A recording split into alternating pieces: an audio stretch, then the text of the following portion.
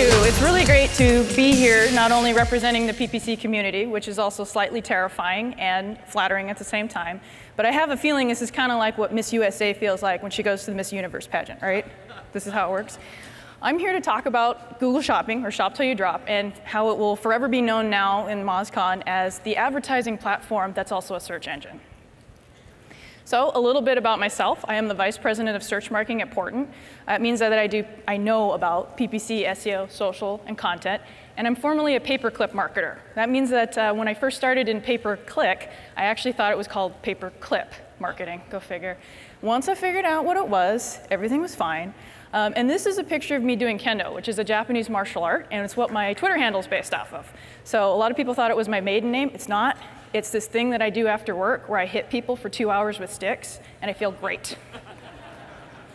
As I said, I work at Portent Inc. That's here in Seattle, Washington, just in the Smith Tower down the street. 8 years and counting, and it does mean that I work with Ian Lurie, who's probably familiar to a few of you, and if you would like to talk about what he's really like, I'll be at the bar later. Oh, there we go. Oh, that slide broke. Well, here's what it says. No SEOs were harmed in the making of this presentation. So I did talk to SEOs before I put my outline together and make sure that they didn't fall asleep, because I realized that, like I said, this is the only PPC speaker at a social SEO kind of conference.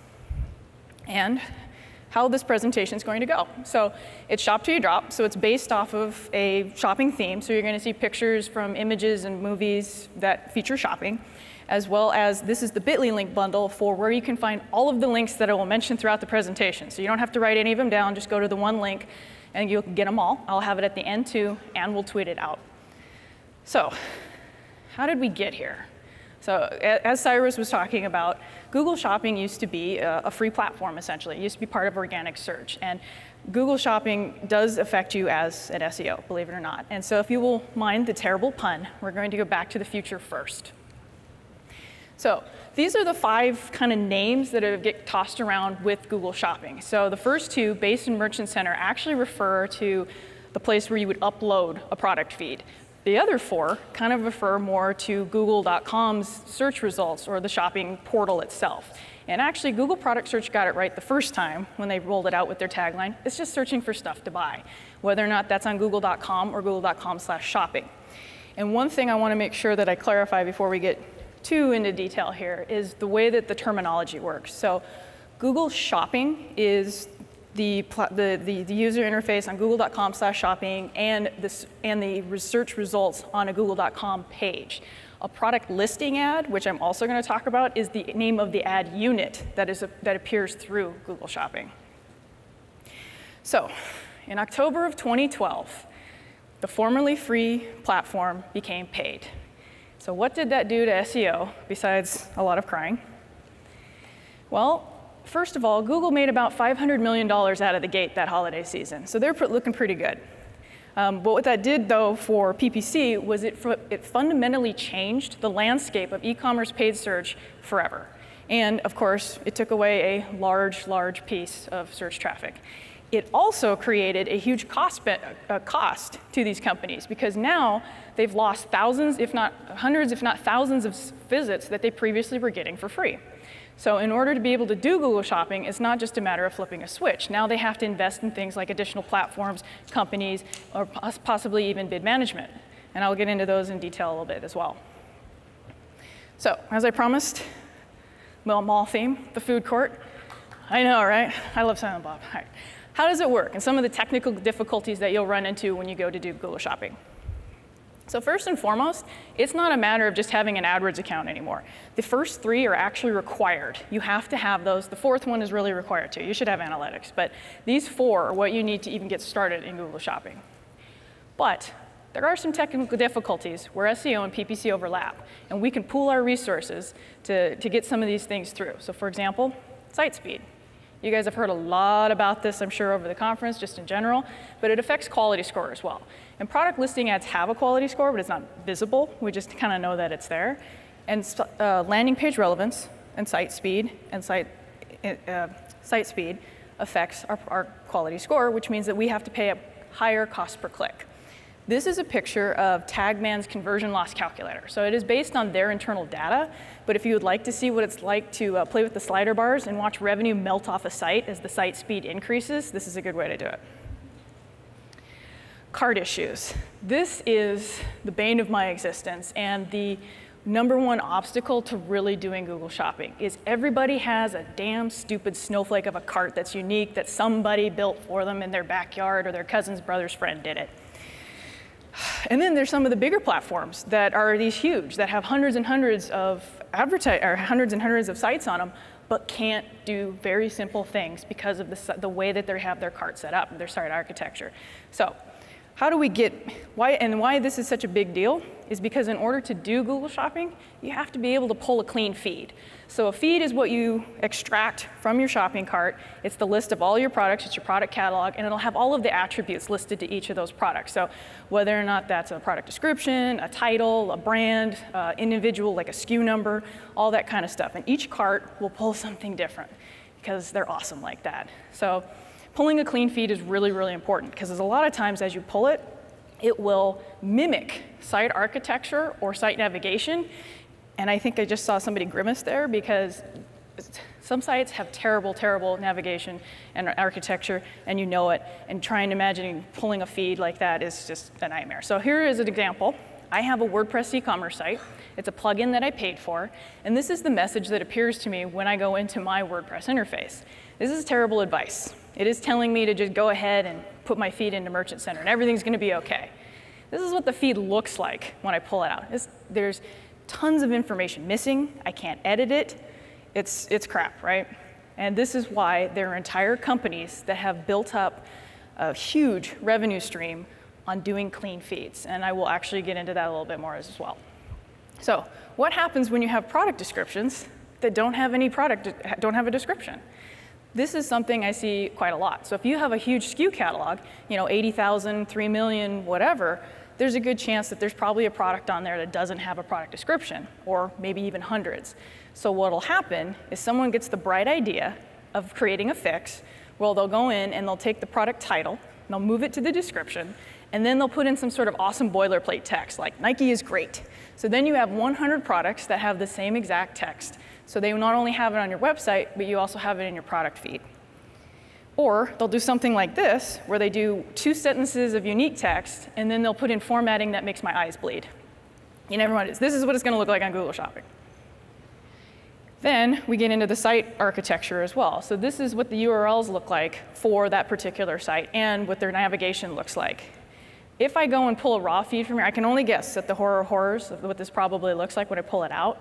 But I'm willing to bet that a lot of the category designations are missing or misattributed, and then trying to clean those up in general.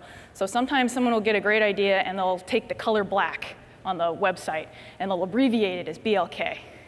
That means that somebody has to go through and clean up every single instance of BLK to black in order for it to be submitted to Google Merchant Center.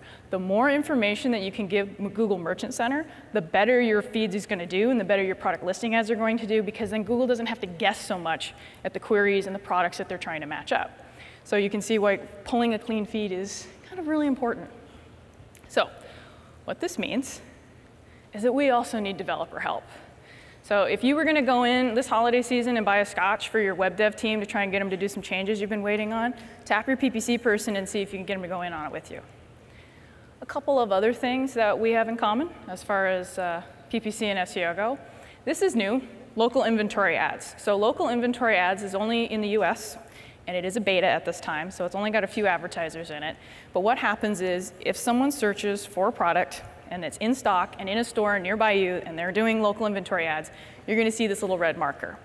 It also works with Google Express, which is the most horrible, awful, quick start AdWords program there is on the planet. Never do it. It also links with Google Places, which from what I hear from like last week, it's now called My Places for Business or My Business Google Places, whatever they renamed it this week. So that all links together. But in a nutshell, local inventory ads also, they require a separate feed. So when you go to upload into Merchant Center, you're actually going to have 2 feeds. You're going to have your local inventory feed, and you're going to have your regular feed. And it requires that it be updated more often. Google Trusted Stores. So If you're a Google Trusted Store, you get this really cool badge, and then you get to be front and center. And if you're Overstock.com, you get to outrank Macy's and Target for something that's really popular and a lot of folks search for, is KitchenAid mixers. These are everywhere.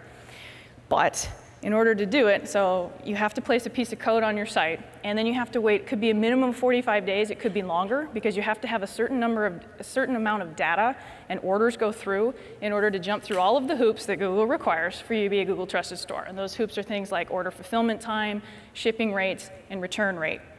Once you qualify, though, you get this badge, and then you get to stand out on the page. And you can put it on your site just in general, and you can also have it show on your product listing ads and on your just in your product listing ads. If you're not comfortable with Google having that much information, and you got really hit hard with the change from free to paid, then you might not have any other choice. Besides, as the commercial said, they already have all your information anyway, so go for it. So before we go too much further, is it worth it, and can you do it? Yes, hell yes, you can do it. It's just a real pain in the ass to set up when you first get going. But once you get it going, it actually gets pretty good. So, department stores, or I like to call it the targeting, the layering. So how can you do Google Shopping, or if you're already on Google Shopping, how can you do it without getting eaten by zombies? The first thing you want to remember when working with Google Shopping is you're not working with keywords.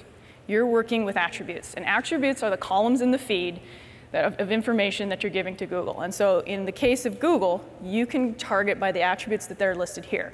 So category, brand, item ID, condition, so like new or used, product type, and then custom labels from 0 to 4. So so that's 5 in total, but Google is unique in that it gives you 5 custom labels in which you can apply to your feed however you want. Very few other comparison shopping engines do this. So let's say that you had a shipping threshold of, let's say $9.90. Let's say your cost of shipping is $7.99, but you have a bunch of products that are under that. You don't necessarily want to be submitting or bidding to those products the same way that you would for products that qualify for your free shipping offer. So you would just go into your feed, add a column for custom label 0, and then add an identifier. So let's say we'll call it shipping. For every product that's under $7.99 that you would like to have that custom label apply to, just add it to their row. And then when you go into AdWords, you can target that group of products and bid less for it. You can also do this if you want to bid more. So let's say you have a brand that you want to do, or you have a promotion, like you have a 50% off sale, and you want all of the products that are 50% off to get a designation, put them in a new group, and then pump up the bid. This is how you do it. And just to kind of give you some visualization, I like pictures, and I got some help with this. You should have seen the one that I made. It looked like I glue sticks and glitter, I swear. So I got our design team to help me out. So all products is the designation that every single Google Shopping campaign starts with. So you go into AdWords, you create a new campaign, and by default, all products is what it's opted into. Thank you, Google. So what that means is you want your all products bid to be the lowest bid out of all of your bids because of the way that this is going to kind of layer. So you have your top level categories, your subcategories, your ID, and your custom labels. And you can target to any of those depending on how much you want to promote a product or group of products or not. So let's say that you had 3 million SKUs. How do you do this without losing your mind? Because if you've ever tried to open an Excel sheet with 3 million SKUs, it doesn't work. So portfolio approach, and then we also, you want to take it from a portfolio approach, so groups of products, instead of trying to focus on a single product every single time. Maybe you do have a single product that gets huge amounts of traffic and it's very popular and you want to bid for it separately. No problem. You can do that with the item ID attribute. But it's those thousands of other products that you're worried about either getting out of control, showing the wrong size, showing the wrong pack. Like maybe you have a 6-pack versus an 8-pack versus a 12-pack and you want the 8-pack to show more often. This is how you do it. Kind of look at it as in a portfolio. And then you don't want to focus, although PLAs have them, you can see search queries within the AdWords interface. I'll show you why those are crap later. But this portfolio approach is the best way to do it. Then, when you want to get fancy, you can layer your bids. So layering bids means that you can have any single product appear in multiple portfolios and then bid differently for each of those portfolios. So let's say I have a sweatshirt, and it is categorized in the activewear column. And then it's also a certain brand, and it's in a 50% off sale. So that means that that particular sweatshirt can show up in 3 different product portfolios at any given time. So I want to make sure that I structure my bids appropriately as to what portfolio is more important to me versus less. And so you can see how this can get really messy really fast if you had 3 million products. So another thing that's not always known about PLAs is that there are negative keywords. So you can use negative keywords in the same way that you can use them in search text ads, but you want to make sure is that you don't go crazy with them. So negative keywords in the context of Google Shopping restricts traffic. It actually just stops it. It says to Google, we are not relevant for these things, go away. Whereas most people guess that instead it tries to find another product or something else that's similar that it could show for it, it doesn't. If you put in a negative keyword that says, you know, for like porcelain, because you only sell things made out of granite or whatever, then it's going to, any query around porcelain is not going to go through. So don't go crazy when you do this, especially because a lot of folks only do one Google Shopping campaign, and then they'll put the negative keywords in at the top level and not realize how much traffic they're restricting underneath. Okay, there we go. All right, let's get weird. All right, also, I just really like this scene. So as I was talking about, there are entire companies that have built an empire on Google Shopping. They're very happy about the change to paid. And what these companies do is they really, more than anything, they help you get over that technical difficulties thing. So you can actually export a feed that looks like raw hamburger and give it to these guys, and they will turn it into steak. They'll charge you for it, too. And that's kind of what you have to consider when you go to do Google Shopping, is how much money do you have to invest in this endeavor? Some of them are flat fee, some of them are percentage of spend, and some of them are percentage of revenue. So it depends entirely on how much you're willing to give up in order to have these guys clean up your feed for you. But they can also do some other really cool things, like setting floors and ceilings and bidding to margin. So setting a floor. If you have products, let's say you have 300 SKUs, but at the end of the day you look at it and you go, okay, really we should only be sending about 80,000. You can have these platforms program it in and give it rules that say, all right, any product that's under $9.99, don't send to Google Shopping. I don't want to pay for those clicks. And this is something you should do. You should not send every single product you've ever made in your life to Google Shopping. Same thing is with ceilings. If you have a product that's just for fun or kind of a joke, when I got married, my husband wanted to register for the Marsten jetpack, which he did.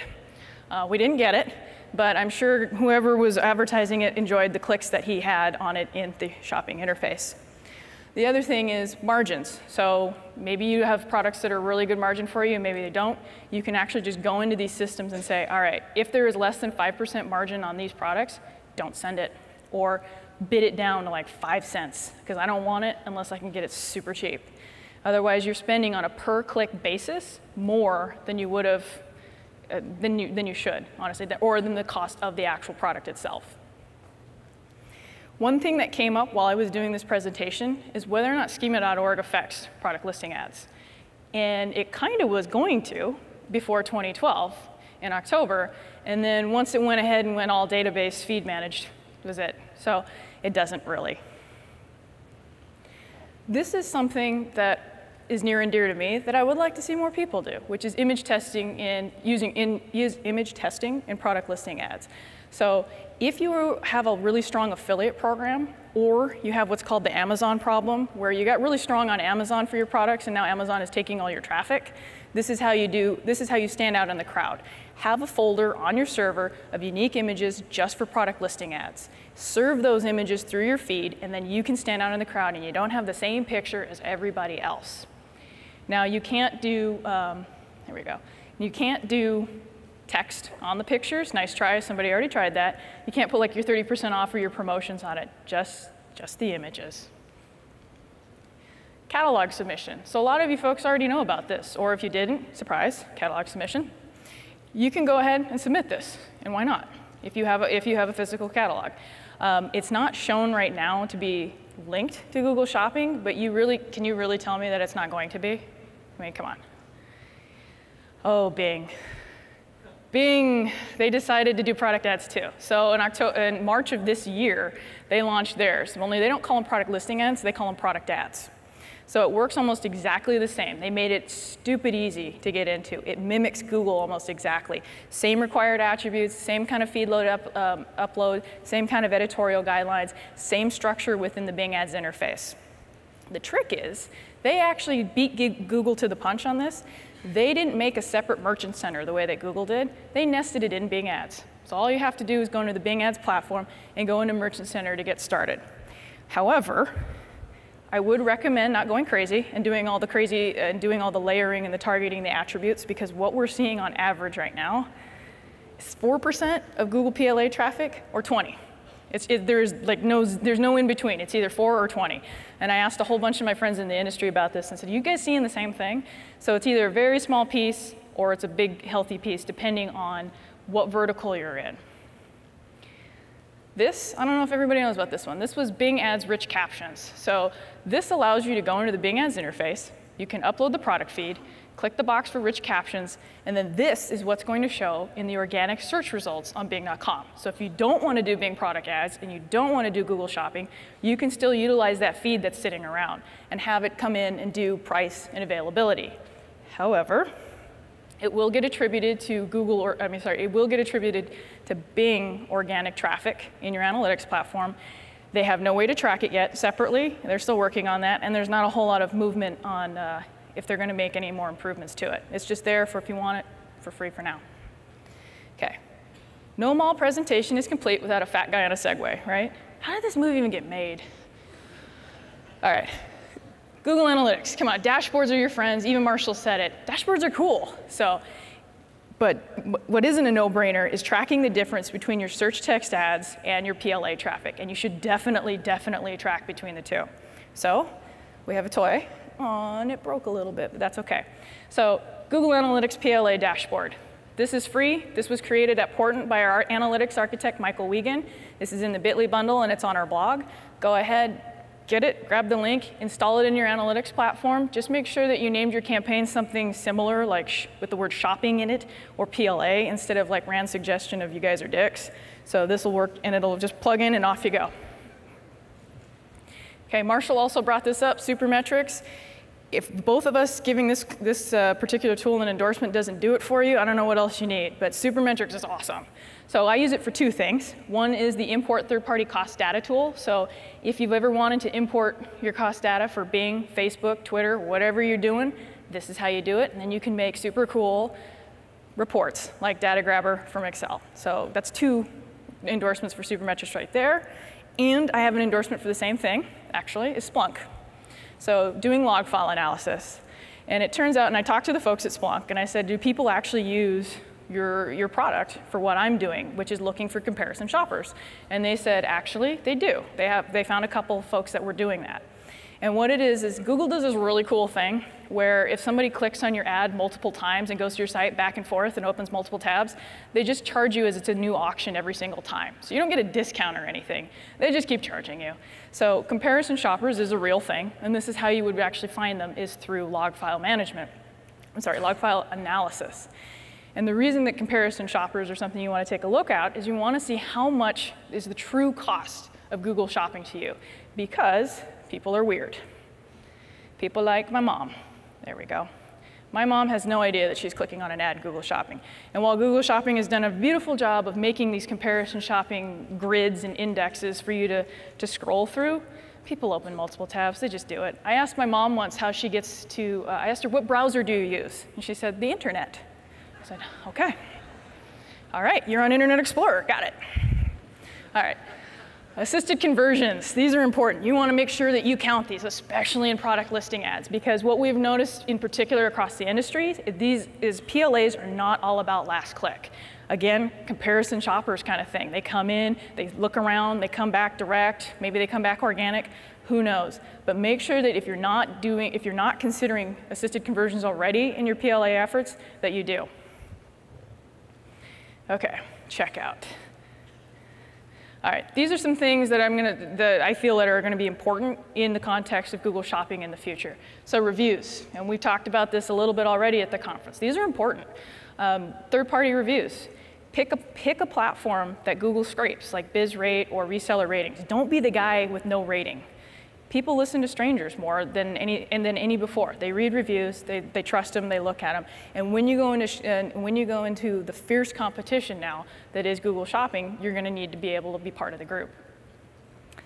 So search queries. As I was saying in AdWords, you can see search queries from product listing ads, but they're not everything they shake out to be. So in this case, we was able to determine that one is a person and one is not a person.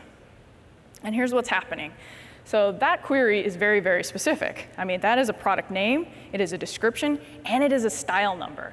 Think of all the times that you've searched like that versus all the times that you haven't searched like that. And it turns out what that is, if you look at the third listing down, is that is a product title. That is a product page on Amazon. And what is happening is these are showing up as PLA impressions, but they're actually on the Google Search Partner Network. So Kohl's is a prime violator of this, and they have tons of ads on their site.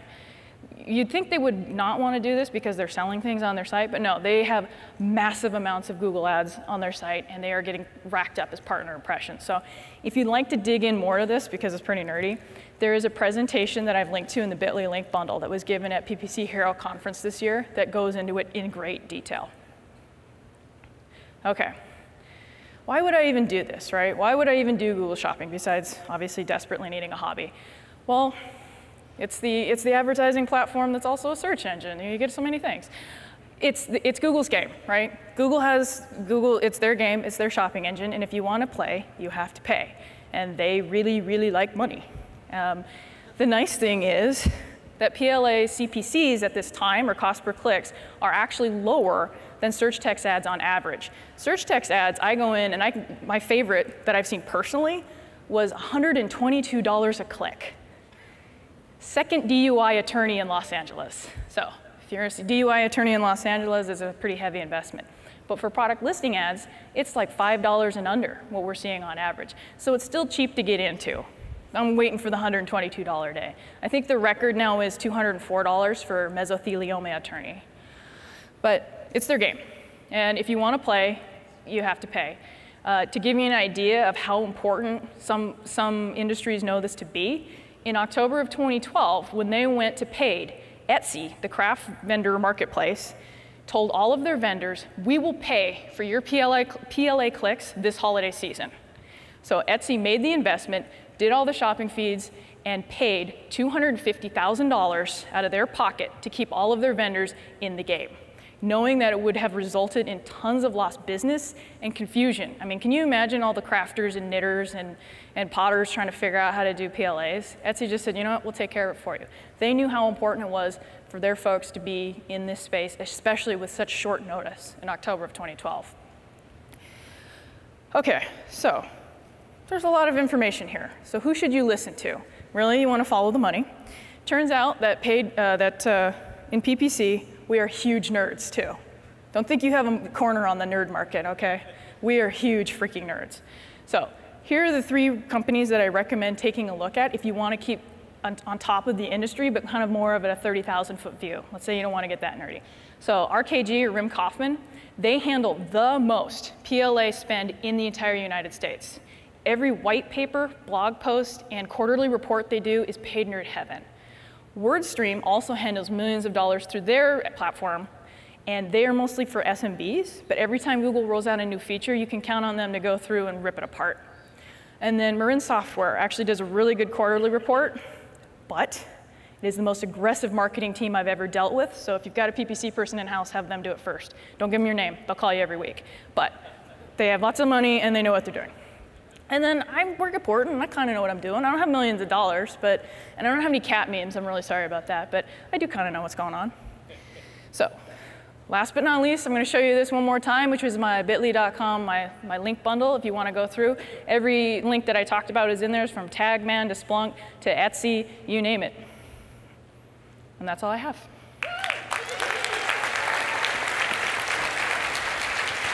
Thank you. Lots of information. I think anybody who's interested is going to have to download your slide deck and that link bundle. Come find me. Let's nerd out. We don't have time for Q&A, but there's two big takeaways I got from that. One, there seems to be plenty of opportunity in Google. It's still in its infancy. And second, you're the second or third speaker today to mention site speed. And I think when working with clients, you must see multiple advantages, that everything's intertwined. Exactly, and I mean, we all know that. I mean, there's no need to beat a dead horse. Site speed. When you go shopping, you don't want to sit there and watch for it to load either. So why would anyone else? Oh, that horse isn't dead yet. We're going to keep beating that. Yeah. All right, Elizabeth Marsten, everybody.